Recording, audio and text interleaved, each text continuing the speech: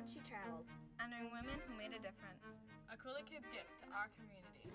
Welcome to a personal interview of Rachel Gundersen, conducted by Kelsey, on April 17th, 2007. Where were you born? I was born in Marshfield, Wisconsin. Do you know where that is? Ever heard of that? Yeah. It's pretty much in central Wisconsin, and it's the heart of a farming area.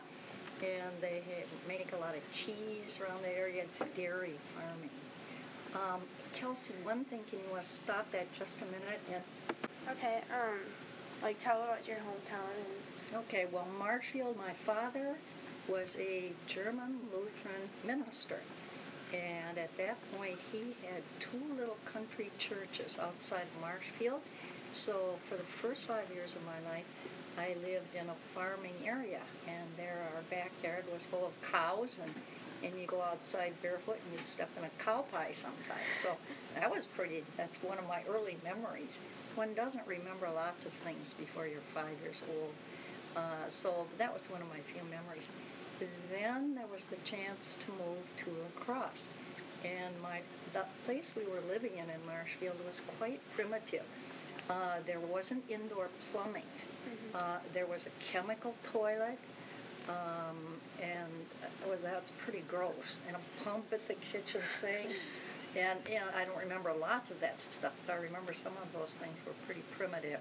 So we were a family of 4 kids, and my mom really thought it'd be nifty to move to La Crosse. Well, my dad kind of did too, because La Crosse was a place where he had been born. And his father had come to La Crosse in 1884 as a very young man, and so that's a very long time ago. Yeah. So my roots in La Crosse go back a long time. He had come from Germany, it's actually Poland now, it was Germany at that point. It was called Prussia, so the northern part of Poland. And he and my grandmother Gutsky met in La Crosse, and were married here in La Crosse, and had 7 kids all here in La Crosse. Wow. Including my father. My grandfather Gutsky, and here we go. Okay, my grandfather Gutsky and grandmother Gutsky, there's a picture of them right here. And that's how they looked on their wedding. She was only 18, and he was 8 years older. But he was a carpenter by training. But after he got here, he became a very good carpenter and ended up building churches. And 2 of the churches that he built one is on West Avenue, right near Aquinas High School. It's a great big red brick Lutheran church. And he wasn't the architect, but he was the builder, the construction manager for that thing. So that was in the late 1800s. Then another church that he built was this one, which that's on the north side. And do you know where the sweet shop is on Caledonia Street? Yeah, I've been there. Okay, that's my favorite place. As a young person, that's where all my babysitting money went. Anyway, my grandfather built that church, and then my father came there as a minister. So it was just like, a circle that was completed. And I was almost 5 years old at that point when we moved there. And that church is still standing there. It's a yellow brick church on Avon Street, and it's kitty corner from a Lutheran school. Now, I will show you another thing. The Lutheran school, just a minute, I marked some pages here. Could you tell what the church is, or what's The church is called Emmanuel Lutheran Church. Okay. And this shows where the house I grew up in was. And the minister's house was called a parsonage. And some in English, kind of way, a minister is called a parson. So a parsonage, and that's where you live. That's now been torn down, and another school has been built. And then that's a school that I went to. And I went to a Lutheran school through 8th grade. There's a picture here of my dad. Just on which page. just wrote the numbers here. 87. Okay. All right. Sorry. Oh. I'm just going to move the mic over a little Okay. This just tells a little bit about my grandfather, Albert Goodsky, building that. And what that church cost $12,000. Can you imagine? I mean, a new house these days costs about $250,000. This was a whole church for that. It was awesome. Yeah. And so anyway, that's where I grew up. And there's a picture of my dad there too, right there. And that was pretty much at the time that he retired. But he was a minister there for a long, long, long time on the north side. Is your hometown different now than it was, like, before? In, like, what ways? Oh, yes. I was born in 1930. That was the beginning of what was called the Great Depression. And La Crosse was very much hurt by that. The north side at that point, they were mostly working people and farmers who belonged to my dad's church. The train that goes through, or the train tracks, the train station on the north side, trains were a very busy way of traveling at that point. Not everybody had a car, so many people took trains, and there were 3 major trains that came through La Crosse. And the train tracks crossed not far from our house on the north side, and that was called Grand Crossing. And so during the Depression, there were lots of people that we called hobos or bums, and they would hop trains and just travel around. There were so many people, at least a third of the people in this country didn't have work. And so they just would leave their families and travel, maybe try to find work, but frequently they didn't, and they were kind of escaping too. So a couple blocks from our house, there was kind of a little hollow dugout area near the train tracks, and the hobos would stay there. And part of the fun was to go and crawl down into that area, and we were kind of scared because we didn't want to meet a hobo. You know, we thought that they were something really scary. So, and they probably were. But anyway, my girlfriends and I would go down there, and we'd think we could find something exciting, like going on a big adventure to find things. We rarely did, because the hobos didn't have anything to leave behind. But the other thing is that they would come and ask. They knew that our house was where a minister lived, and ministers would share things. So they'd put a big X on the sidewalk or on our house, and they would come and ask for food. My mother would never let them in the house, because I think she was a little frightened too. And they were stinky dirty, most of them. They hadn't bathed. But she would always feed them something, or give them some vegetables to feed them. We had only one telephone in the house, and that was in my father's study, a sort of office. We had only one radio, and mostly that was tuned to, he liked to listen to football games and basketball games, and then there were radio programs that we listened to, like The Shadow Knows, and we read comics and newspapers, but there wasn't much for entertainment. Yeah, like iPads now and... Oh, my Lord. I mean, we had a piano in the house, and I took lessons, but I was never very good at it. I kind of hated to practice, and I just wasn't very talented. But if you wanted to telephone your friend, your dad was always sitting there at his desk listening to what you were saying. There wasn't that kind of privacy. There were streetcars yet. And as I got a little bit older, the streetcars then were all taken out, and buses took over. But some of the boys, probably about your age, what's your name? Mitchell. Some of the boys would go, and the streetcars ran by electric power, and there was a wand up from the back of the streetcar to overhead wires. And the boys would sometimes pull that wand off, and then the streetcar couldn't go. And the streetcar conductor would have to get out and cussing and swearing at the kids. And the kids, of course, all disappeared. But then he'd have to put that back on. So what other things? It was, as I say, people were very poor. there were no supermarkets. There were lots of neighborhood grocery stores and some very nice guys who ran the grocery stores, excuse me, or families, that would let the people who were out of work charge food. So a big treat was to get a quart of ice cream from the sweet shop, and my mom would make her own sauce, chocolate sauce and butterscotch sauce, and that was a huge treat. But the cost of things was very cheap, too. You could get an ice cream cone for 5 cents. A sundae was 15 cents.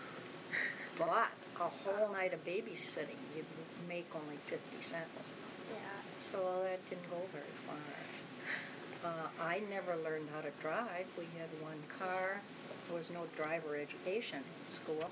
So we had one car, and that was my dad's car for his work. Never taught any of us how to drive. Did you ever learn how to drive after that? Sure. Once I Yeah. got married, then my husband taught me how to drive. Oh. But so that was good. That's cool. So I was gonna ask, what do you do in your spare time? What do I do now? Yeah.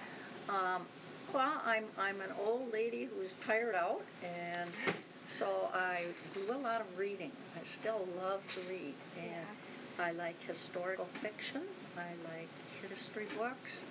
I like mystery stories sometimes. So I read a wide range of things. And I used to do a lot of gardening. I used to play tennis. But in the summer, I inherited a cabin up in northern Wisconsin. And it's an old log cabin where I used to go as a little girl. So it's been in the family for lots of years. And so we go up there. It's on a lake. It's on a chain of lakes, actually. A 3 lakes chain of lakes. And so we spend our time up there. We don't take showers. We swim. We get clean that way. And we do canoeing.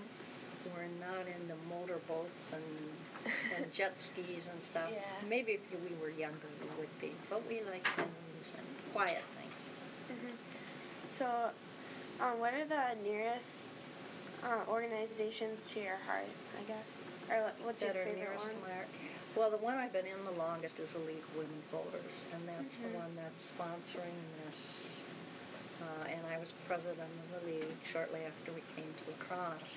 But I'd been in the League forever and ever and ever. And I still, this year I haven't gone to so many things, but when we were celebrating the 75th anniversary of the League of Women Voters, Jean Mark, who was interviewed just before I was, and I were in charge of how we were going to celebrate it, and we came up with the idea of the Women's History book, and saying that the histories of La Crosse were mostly about men, and they hardly mentioned women. So Jean and I had been active in all kinds of women's organizations, and we said, it's time we start telling what women did. Because women did lots of things, they just didn't get the publicity. Yeah. So we got going and got money to support the publishing of that women's history book called For the Common Good. And then this project is a follow-up on that because we made money selling that book. And there was money to, I think, buy you some equipment for this project. And the book went up to just the early 1970s. And so we had hoped that eventually somebody, some organization, somebody would follow up on that and keep bringing it up to date. And so your 2 teachers thought this was a good idea, and bingo, here we are. Are you enjoying this? Yeah, we are. Are you? I'm enjoying talking with you and having an interview. So, what made you volunteer in the first place? Like, did you just want them to help out, or? There were several different things. For instance, when we lived lots of different places, 14 different places before we came back to La Crosse. My husband and I were married while I was in my senior year, or before my senior year in Madison. We were both students. He had just finished and was waiting around to go to medical school. Then we went to medical school, internship, residency. He was in the service. We lived in lots of different places, San Francisco, Texas, Boston, Germany for a couple of years. And so we lived lots of different places. And in all of that time, I didn't do much volunteer work. I was having lots of kids, too, and 5 kids kind of keep you busy. And my husband wasn't around very much to help raise the kids. But anyway, so once we got back to La Crosse, I was really eager to get involved in the community. We were so happy to be back here. We thought La Crosse was a great place to raise our kids. We were so lucky. We found an ancient house in Ebner's Coulee that we added on to after we lived in it for a year. It's on the hillside, and our land goes up to the top of the bluff, to the Granddad Bluff Park, and it was a great place to raise a bunch of kids. There's a big field there, the neighborhood kids all played ball there. But I was appalled at the school district. So we got going in all kinds of education volunteer things. There were many different committees to help improve the school district. My brother was involved in theater, and I had always liked theater. So I became very active in the community theater, and I was on that board several times and president of it several times. Over time, and another thing, one of my sons, number 4 son, was very artistic, and there was nothing. The school district had very few art classes. So I helped have summer art classes in La Crosse. And, so that it was those things where I felt needs in the community. And then also, the longer I worked, I'll just kind of summarize that by saying, then as the kids got older, I decided I was tired of working from the outside, and I wanted to work in the school system. At that point in the early 70s, drugs were a big problem. They were just moving into La Crosse in the late 60s and early 70s. And parents would show up by the hundreds at meetings that schools put on about drugs because they didn't know anything about it. Well, so down the line, I decided the best way to do something is for me to go back to school and be further trained and get a job in the school district and work from inside out. On that note, what was it like going back to school and It was tough. I'd been out of school for 20 years. I still had 4 kids at home going to school. And my husband was a pediatrician, and he was gone a lot of the time. He worked 60, 80 hours a week. So I was mainly in charge of the kids. And I had forgotten algebra completely. I had to take a course in what's called statistics, which is a really tough course. And I had to know algebra for that. So my kids taught me, retaught me algebra. And fortunately, they were pretty good at math, and they could help me. But I think that it was really good for them to see me value education, say, hey, this is important, and if I'm going to school, I want to get something out of it, and so I'm going to study too. So we all did studying, and they knew that I valued education. So what did your job involve as a school psychologist? School psychologists study individual behavior. So how do you study that? You study that by observing people, by observing students, and by looking at samples of their performance. So what are some samples of your performances? Report cards. Okay, but they just tell you, how well you've done. But what would be what goes into the grades on the report cards? Tests. All your assignments. Yes, your assignments. Your effort. Yeah, the amount of effort that you show. Whether you learn fast or slow. How you learn. Whether you learn better by listening, by seeing. If you need to copy things lots of times before you remember it, learn quickly.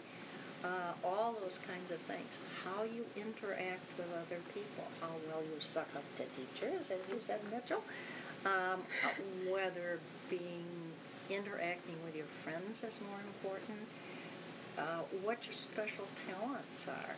Are you good at music, art, athletics?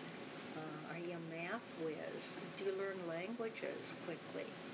So that's part of what we did, and we served as a member of a group that made educational decisions about whether you needed special education, like learning disabilities, speech and language, emotional problems, retardation, hearing impaired, visually impaired. Did you work with kids with cancer then?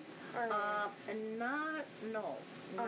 Not usually that, although any child with a severe, serious illness is going to need changes in what is expected of that child in school, because there are going to be lots of absences, there's going to be fatigue, there's going to be lots of things. But then in addition to that, I liked working, especially middle school was my favorite time. And because middle school students, I think, are still enough young that they can show excitement. They don't have to be cool all the time, right? I mean, sometimes you have to be cool, but they don't have to be cool all the time. And so I love that kind of freedom and that interest in things. Am I going over time? Almost. Oh, we are? Are we? No, okay. No? Okay. We have an hour and a half. Oh, okay. Oh, yeah. And then the other thing that I did, lacrosse, was starting what they call the Student Assistance Program, so that any student in the school that had needs other than special education needs could get help through guidance office, through social workers, school psychologists, school nurse. And so I was a part of that team. And especially at the high school level, the things that I was well known for was helping prevent suicide, helping prevent unwanted pregnancies, helping keep kids away from becoming addicted to drugs and alcohol. I became fairly well known because I had to learn about it in order to help kids. About homosexuality, because there were some gay and lesbian students that were being just harassed out of the place, and they were high risk for suicide. So I learned about that. I tried to educate other staff members about that, and I talked in health classes about sexual diversity. And so I did some individual counseling. I did a lot of consulting with teachers and parents. I made presentations in classes, like English classes, health classes, psychology classes in high school. And I also was seen as a support person to other teachers. And they come in with their own personal problems and say, I was not going to do a one-on-one counseling with them, but refer them to where they could get help. So what was your favorite part of your job as a school psychologist? Working with students. I just loved it. It was so hard to quit. And I wanted to quit. See, I started working when I was 48. I was really old. And I worked for 15 years until I was close to 63. But I wanted to quit while I was still doing well. So one of the awards that I got was Middle School Specialist of the Year one year when I was working at Lincoln. And that made me feel so good, because it meant that the staff at Lincoln Middle School thought I had done a really good job, and that then my name was thrown in the hat for the whole school district, and it was thought I did a good job all around. So that was one of the things. But I wanted to stop working while I was still doing a good job. I didn't want people to say, oh, I wish that old bag had quit working. She just can't cut the mustard anymore. And so That's another old-fashioned term. Anyway, so I did. And the other thing that happened is my husband retired sort of early, too, by the age of 60. Being a doctor just burns you out with those long hours and calls at home. So, and he was starting to do traveling. So I love to travel. So there I would be tied to my job, and he'd be going off to Russia and Japan and other nifty places. So I said, okay, I'm finally going to stop. And oh, by the way, we've traveled to 15 European countries. We've traveled to Turkey twice and Egypt. We were part of the Lacrosse Sister City delegation that went to China for the Sister City of Luoyang, China. And I've been in all states except Oregon, Alaska, and South Carolina. I don't know, I miss South Carolina, but I miss that. So, I shouldn't ask this question, but what made you choose to be a psychologist? Because you said that it chose you. Yeah, right. So. First of all, when I thought I'm going to look into going back to graduate school, I wanted to do something about kids' feelings and about the drugs and alcohol and all the other behavior that I saw. And don't think that my husband and I have a cocktail every night. So it's not that I'm against drinking, but you need to learn how to drink in moderation so you don't get drunk and don't go binge drinking. Another bad thing I did was smoke, and therefore now as an older person, my lungs are in bad shape. But I loved smoking. It was my way of relaxing. So, you do those things for a reason. But anyway, I went to the local university. I couldn't leave lacrosse. I had to take something here because, excuse me, I still had 4 kids at home at that point. The oldest one was off in college, and my husband needed me too. So anyway, and I checked in the department that now has a health education major, but they didn't have a master's degree in that. I had a bachelor's degree from medicine. Did you go in the 50s then? Yeah, right. How was that like? Well, let me just quickly finish this and I'll get back to that. So I checked over there, and they didn't have a master's degree in health education at that point, and they were planning to have one, but I would have had to go back and take undergraduate chemistry and physiology and things that I thought, no way am I going to be able to manage that. Maybe statistics if somebody teaches me algebra again, but by then I knew the things I was good at, and that was writing, talking, organizing. I was president of quite a few organizations because I was good at running meetings. I mean, I was good at that sort of thing. So that I'd had a long amount of living and knew what I was capable of at that point. So I said, okay, that's really too bad.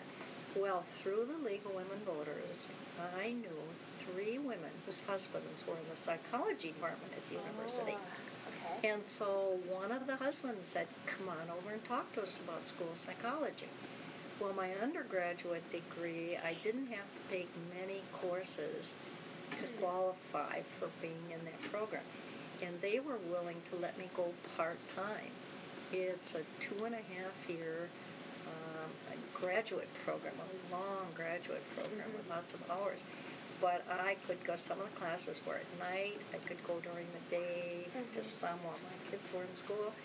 So that I did that program over about 4 years rather than 2.5 years. So, and it worked out. I just loved it. It was absolutely perfect for me. And there's one article that it's right here. Yeah, that will tell about why I chose school psychology. This is in the state Department of Public Instruction newsletter. Yeah, you can copy that sort of thing. All right, thank you. But and I brought all this stuff over here. But anyway, we'll have someone scan it later. Yeah, and But in Madison, yeah, in the early 50s, when I graduated from Logan, there were three main careers that girls were being shoved into. What were they, do you think? Nursing, probably. Maybe teaching. Teacher, two. The third one. What If do you go into any office, what sex are almost all the people? Receptionist. Yeah, receptionist, secretary. Almost all girls. Mm-hmm. And so those were the three things that my friends and I were interested in. And my father, and so I kind of thought nursing would be kind of good. My father was on the Lutheran Hospital Board of Directors. And so he got me a job as a nurse's aide. When I was 15, I could work part-time, and you didn't have to have any training. You just, then you sure do now. Yeah, we do. So We make a lot of anyway, mistakes. I worked as a nurse's aide, and I loved doing it. But I thought, the guys who do everything and run the whole show are men. They're doctors. Yeah. And I'm not going to be a nurse. It's different now. I wouldn't say the same thing now because nurses do lots of things now. But in those days, you were like waiting on the male doctors. And I thought, I'm not going to do that all my life. So to heck with nursing. And nobody at that point said to me, okay, Rachel, you've got the ability to do well in school. Your dad's a poor minister, so maybe you could get scholarships. I did get some scholarships, but nobody pointed me in the direction of medical school. Yeah. So, I mean, women's roles were very narrow. Then following World War II, women had worked hard in lots of things during World War II in lots of non-traditional ways. And after World War II, when the guys all came back from the service, and I'm not saying this is right and wrong, it's just the way it was, is women were then put back into the homes and say, raise a lot of family and be good at cooking and sewing and cleaning and decorating and be a good mom. And I loved doing that. For 20 years I loved doing that. Well, that was about enough. And I loved being a mom, and I think I was a pretty good mom. But so that in the early 50s, about 1/4, maybe 1/3 of the students were women, but they were still mostly men. Now there are more women students in college than men. So that's all changed now. Yeah, my grandma, she's 78 now, or she's turning 78.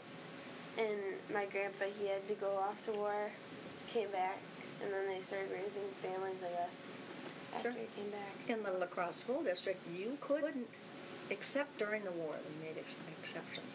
Once you were married, you had to quit teaching. They didn't have married women other than when there was a shortage in a certain field.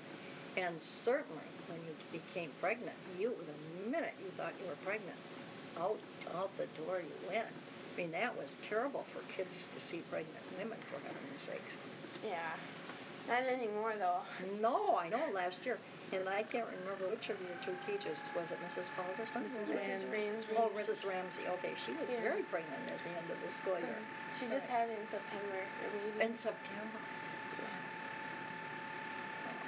So things have opened up tremendously, but in my family it was very important to get an education. I don't know if your grandmother would say the same, Chelsea, but when my immigrant grandparents came, they hadn't had an education. Maybe they had gone as far as 6th or 8th grade. But I met them. I can't really remember, but she talks about them. And so to them, just the way it is, or has been initially with Hmong families, is that education is so important to them as far as how you get ahead in a country that you've adopted. Yeah. So those uneducated grandparents had all 6 of their kids get some sort of education. And they worked so hard to have the money to be able to send them to school. Yeah. So I have some more. What did you realize what you wanted to do with your life Like, totally. Oh, okay. Like, did it just... I was real interested in boys in high school. And so one of the things I wanted to do was get a husband someday. That was important to me. And the north side, and maybe it still is a bit, was the wrong side of the tracks. Mm-hmm. And it was the working class part of town. And so, and I was a minister's daughter, and I felt there were lots of pressures placed on a minister's daughter. You were supposed to be fairly perfect in your behavior. You weren't supposed to do anything wrong. You were supposed to behave very well. You were supposed to do well academically. You were supposed to memorize all the commandments and all that kind of stuff. Mm-hmm. But anyway, the north side, so that we felt kind of privileged being the minister's kids, but also there were pressures on us. Yeah. But the pressure to get education was important, so that I was poor too, and I started by going to school in La Crosse and saved money to transfer to Madison eventually. But when I was a senior in high school, this bouncy young man who still had braces on his teeth came to a Logan dance, and he was looking for an old girlfriend, I think, but he found me instead. I was the only decent kind of older person there. There were other younger kids there. I was a senior in high school, and he had come home from Madison when he was going to school. He still had braces on his teeth. He needed his braces addressed, and that's why he was in La Crosse. Well, he asked me to dance, and the first thing he said was, "Where is everybody?" And it was like, "Hey, I'm here," you know. But anyway, everybody was following a Logan basketball team on a field trip. But anyway, so that's how I met my husband, and we dated for about 3.5 years before we finally got married, because but once I met him, I kind of knew he was the guy. I dated lots of other guys, but he was just lots of fun. He had lots of interests, and I liked him. Besides that, he was at Gundersen, and I thought, ooh, we might have a decent future here. So, did being a mother prepare you for being a child advocate in the school district? Oh, you bet. Just excellently. Because first of all, I've been an advocate for my kids, and most parents want really good things for their kids, and they're willing to do things, to pay money to have you have lessons and engage in sports and have decent clothes and physical things as well as emotional things. So yes, and then within the school district, and you'll see from the stuff I have from when I became, when I was named Specialist of the Year, that there are all kinds of letters saying that I was a real advocate for kids. I really helped kids. I tried to find out. I never met a student who didn't have something special about him or her. And many people don't bother to look for that. But I bet I could spend half an hour with each one of you and find out. I know I'm talking my head off now. No, I was okay. very good at listening and asking the right questions and finding out something about you. While I'm on that subject, that's one of the things I would say to young people is try all kinds of things and find out what you're good at. And don't give up if you're not good at it right away. If you like it, then work hard to get better at it. That can be anything from, in my case, to a degree it was writing, talking, cooking, and baking. I'm really good in the kitchen. But things that interpersonal kinds of things. So find out about yourself. You may surprise yourself as you go through high school, maybe post-high school education, to find out things you didn't even know were there about you. So the more people you talk to of all different ages, the more you listen to feedback people give you, the more you discover yourself from trying different things, the more you will know, number one, what you could really excel at, and number two, what makes you happy. And that's very important. And that you prepare yourself for some sort of work that makes you happy. To go to work every day and not like what you're doing? Yeah. That would be so awful. Yeah. So, did you always want to help, or have you always been into helping others? I think I have.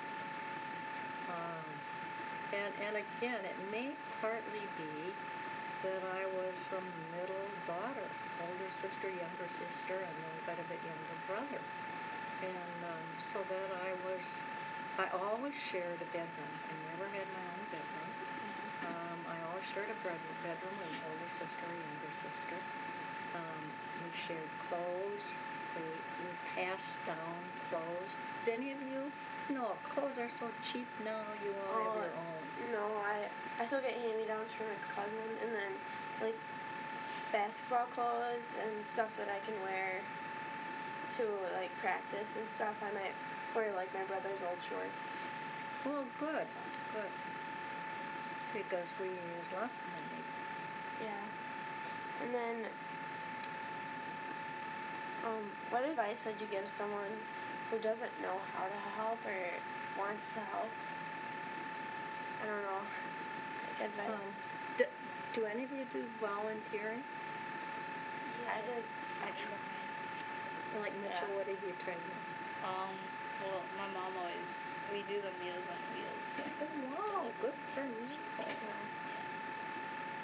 That's a very, very worthwhile thing. It helps people be able to continue to live in their own homes and be healthier than they would have been if they didn't have decent food. So that's very worthwhile. I don't know your name. Kaylee. Pardon? Kaylee. Kaylee. Okay. Have you done any volunteering? Not really. At church? In your neighborhood? Well, I've done some. I've done, like, I don't know what it's called, the Salvation Army, where you ring bells. Yeah. I've done that before, and I've done some at my church. But we might change churches. So, I don't know. Okay. I know, and what about you? During Thanksgiving, I help at the lacrosse center. Okay. Does that make you feel good to do that? See, that's the advantage of doing some volunteering, because it makes you feel good. And you can start really small. You can start doing something for a friend, doing something in the neighborhood, or then there are all kinds of organizations where you can do things. So, and it doesn't have to be anything very big. It could start out in a very small way. How have your children inspired you with everyday life?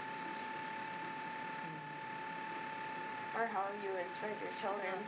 I don't know which way to put it. Well, our 5 sons are pretty fantastic. 4 of them stayed in school till they got doctorate degrees, PhDs. 3 of them are connected. I wrote down their names and what they do on the final page. And 3 of them are professors and or do research at universities. A 4th one has a PhD in political science theory, and he works for a foundation doing stuff that's of interest to him. And then the 5th one, Roald Amundsen, is an architect and environmental designer, and he lives in Chipmunk Coulee, south of here, and he's not a traditional architect. He works in sustainable architecture, and I can't even quite describe what he does. Have you ever heard of a place called the Biosphere? It's way before your time. It was this sort of like a habitat. Well, I have a newspaper article about that in here too. When kids came back from, okay, this is when I was on the Logan Hall of Fame, which I really am very proud of, too. Let's see.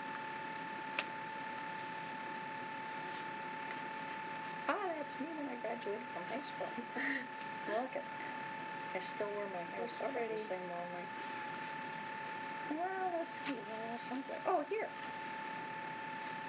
This was at my 60th birthday, so it's pretty old right now. But this is the two youngest sons and my husband. And all my kids come back for occasions like that. The youngest son, who's an astrophysicist, worked at the University of Miami. And he was going to Antarctica, to the South Pole, for a 3-month period to do research down there.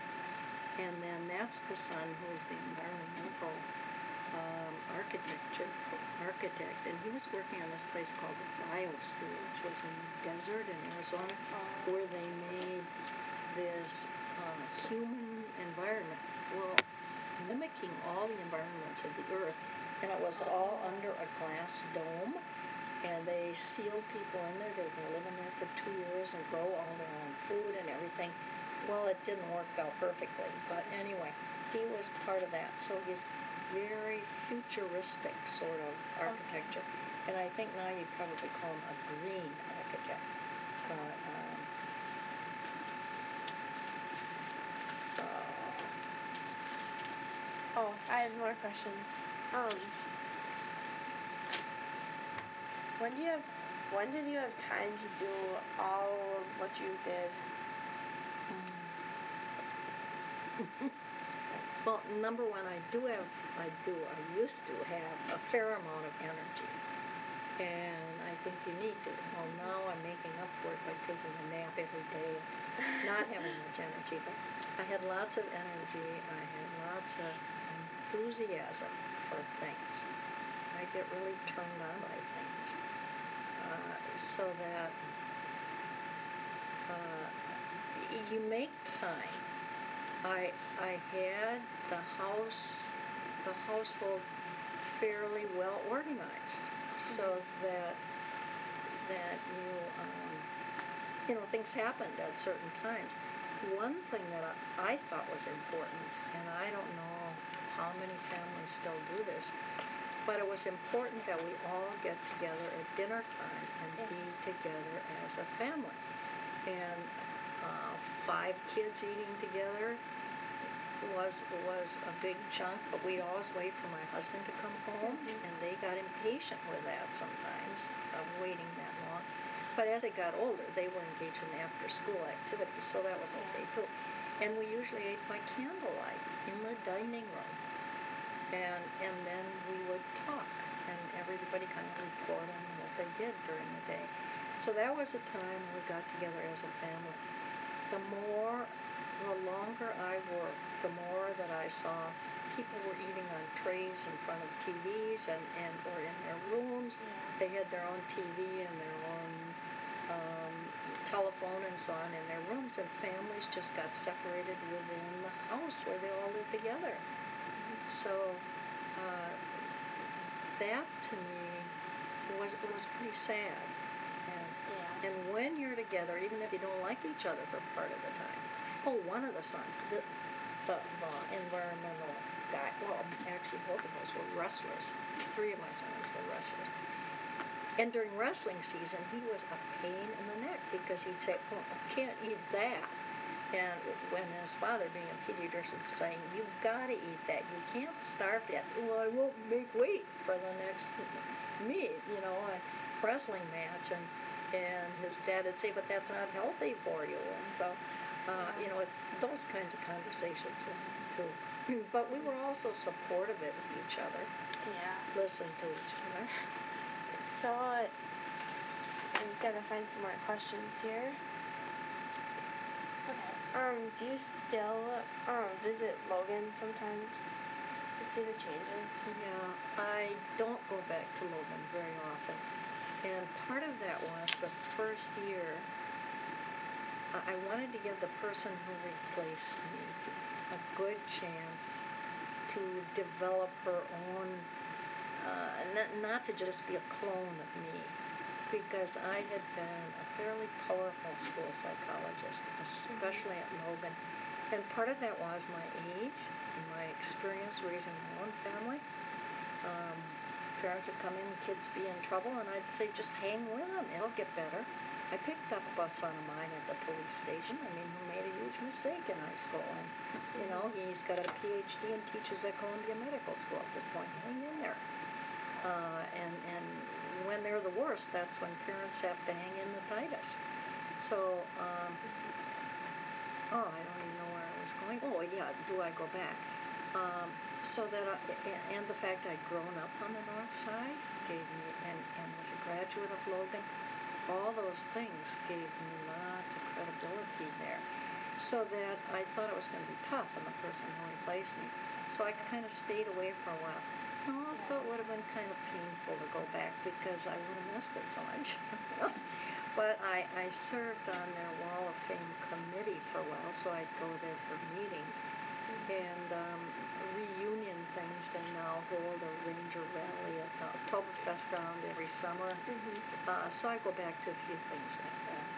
What was it like to be inducted to the Logan Hall of Fame, or Wall of Fame? It was the award that I am most proud of. Because there were mostly, again, men on that wall.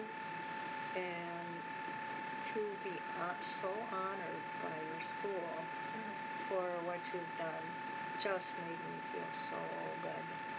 So how did you get picked to be in the Wall of Fame? I think it was a combination of things that I worked there and was well thought of as a professional. And because I had been involved in all kinds of things in the community and even statewide, there will be something here that says, I was this thing where I was on the Educational Communications Board, which runs the state radio, the state television and radio networks, and I had been appointed to that by Governor Earl. So that, and in school psychology, I was president of the state organization. I was very proud of that, to head my professional organization. So that was another thing I was really proud of. But that's why I'm featured in things like that newspaper article, because I've been president of that organization. So that to be on the Wall of Fame, you have to have done something, you have to have done some pretty spectacular things.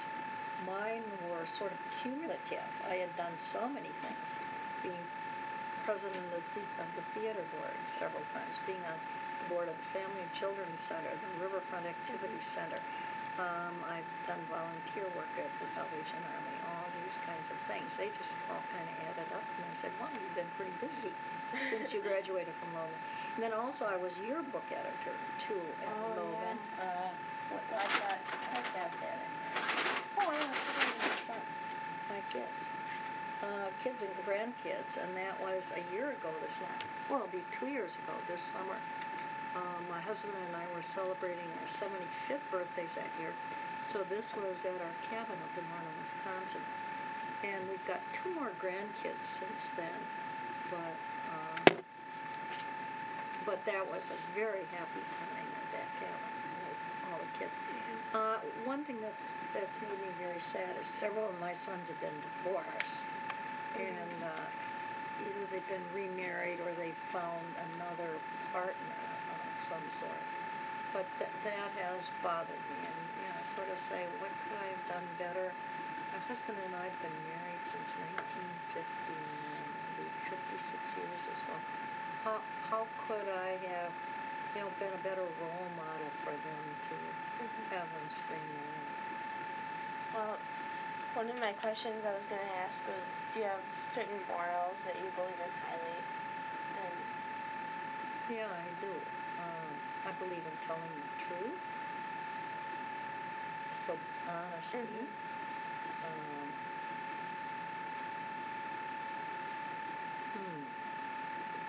I do believe in helping other people rather than just being selfish. Did I seeing anything else in that building. Yeah. I thought a lot before I answered that. Yeah, a lot of young people.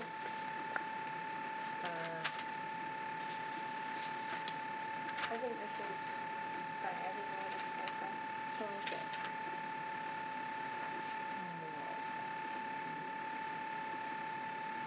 Being friends and yes, as far as helping people, but friendships, and you don't have to have a lot of friendships, but I think it's important to have a few friendships that support you, somebody outside of your family that you can trust. So that the trust, that's very important, to be trustworthy. That if I tell you a secret, you keep that secret. Yeah. And that's being trustworthy. So I think that that's very important.